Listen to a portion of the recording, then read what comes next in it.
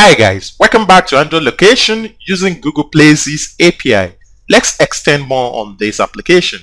Whereby we're going to integrate geofencing into a selected location. You have that right there in the recycler view. Whereby if the device, or let's say if the device gets into the circumference of the geofence, it's actually going to trigger a silence on the ringer of the application, or of the device rather. So once the device, or once the user leaves the geofence circumference, it's actually going to return or reinstate back the ringer of the device. So that's what we're going to do. We're going to integrate geofence into this application, and it's pretty much easy. Still, we are extending more on the code, so I'm still it's an abstract from the code, and we'll be looking at the activity main, whereby we included the enable geofences, the location permission, and the ringer permissions. These are all enclosed right there over here, where we have to use a switch to make a toggle to either enable or disable geofences. We have for the location permission as well. This is actually going to be a check mark, whereby you can trigger the permission for your device location to be gotten. That's the essence of that. And the ringer permission as well. You must actually check on this to make the application interact with the ringer service of your device. So after including all these details right there in the XML, we'll be creating two other classes. Firstly, we'll be creating the geofencing class, and we're going to create its broadcast receiver to receive calls from the geofence. In the main activity, we'll be doing slight tweak, whereby we'll be integrating the geofence as a private field over here. Firstly, we integrate it as a private field. But let's quickly look at the class called geofencing before we look at its integration in the main activity. This implements the result callback. That will always be a callback when you're using geofencing, and you have to implement the result callback, which you need to actually override a method called onResult. This method must be overridden when you're using the callback. Now we created some fields, some constants, the tag and the geofence radius, to get the radius, and also the timeout, when how long will the geofence stay. So that's the essence of the timeout. And we have a list, which is actually coming from the content provider, which is the geofence list, its pending intent, and the Google API client, and also the context. And now we have a constructor whereby we use in initializing those fields I mentioned, and we have a method called register all geofences. This actually registers the list of geofences specified in the geofence list with Google Play services.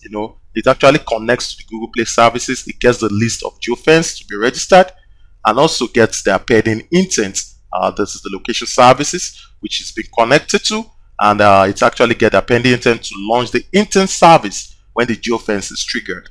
That's just what that does. And we have the onRegister all geofences, just like a reverse. It onregisters all the geofences created by the app from Google Play services, which actually connects the Google Play services and the pending intent as well.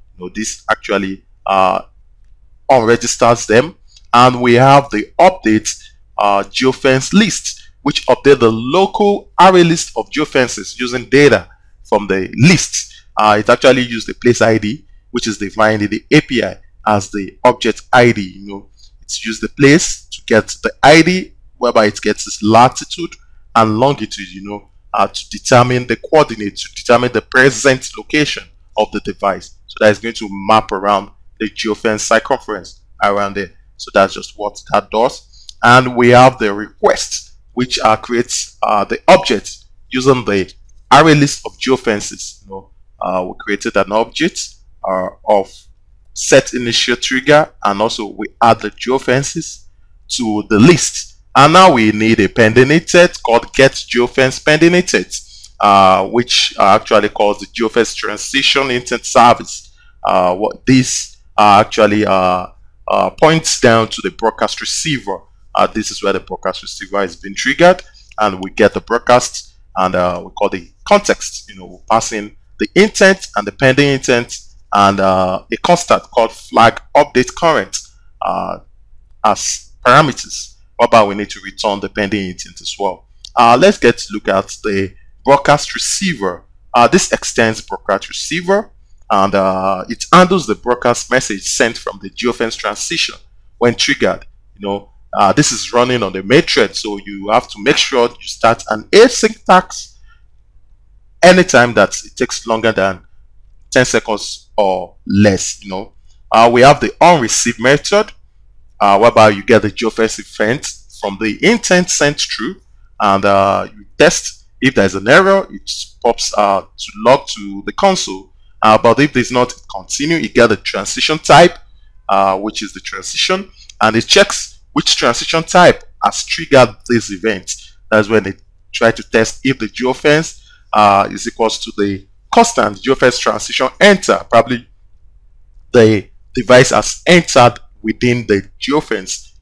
It's actually going to set the ringer mode to silent once the device enters the circumference of the geofence, whereby if it hasn't, or it's exited, or it gets away from the geofence, it's actually going to call the ringer mode to normal. So that's what that does, and it sends a notification. A notification is being triggered.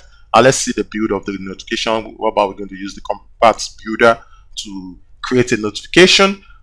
We set that. We create an explicit intent, construct a task stack. You add the main activity to the task stack, which is done here, and you push the content into the stack, and we get a pending intent containing the entire back stack, which is the stack builder.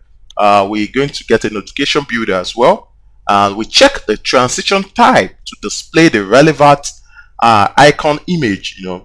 This is where we check the transition. If it's enter, it's going to call its appropriate drawable, or if it's exit, it's actually going to call its appropriate drawable as well.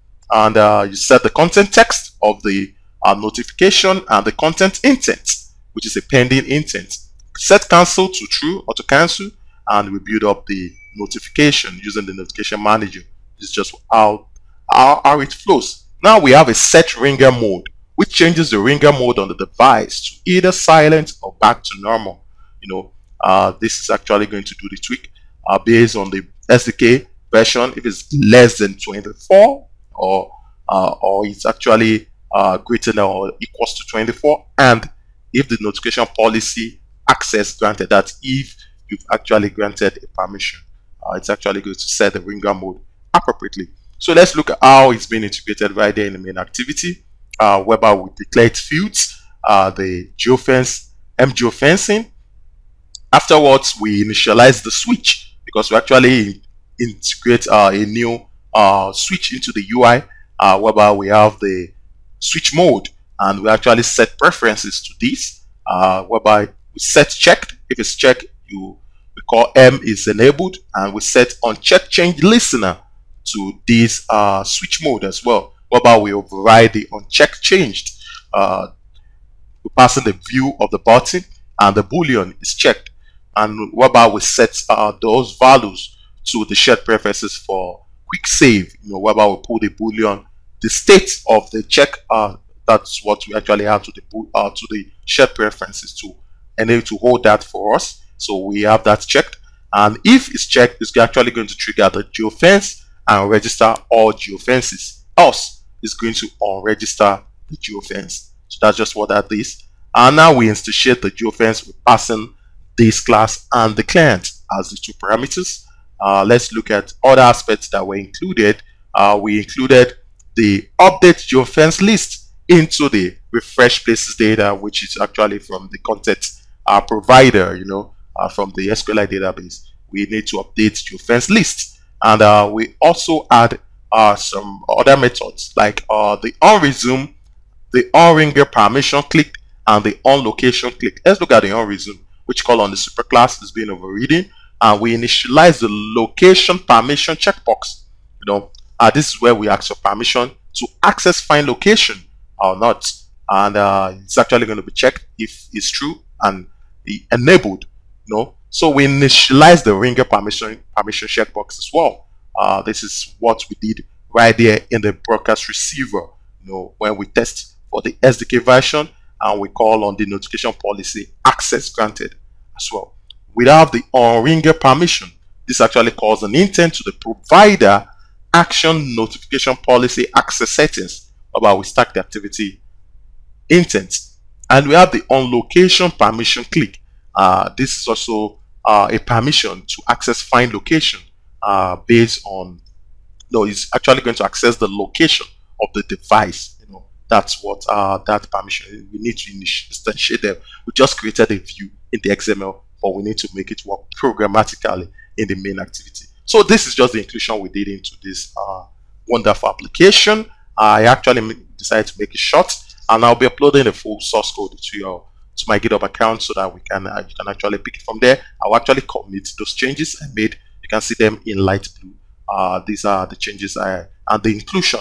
I included the geofencing, the geofenced broadcast receiver, and also a tweak in the Android manifest by including my API key. You should also include your API key. Don't forget, very important, before you can access Google Maps. So this is just how the application is going to look, and I'm going to actually test this right there in the emulator. So don't go anywhere. Let's see how it works. Let's see how we're going to create geofence around our selected location, and at the same time the device is going to be much more aware of your location. So you're actually going to get a list of different locations based on your geographical location, since you're going to give a permission for the device to check location, to check the device location. So that's it. Don't go anywhere. Here we go with the application. Now we have the settings where we can enable geofences, the location permissions, and the ringer permissions. Because we are using an emulator, the location permissions and ringer permissions have been enabled by default. If you're using the device, you need to actually check this to get permission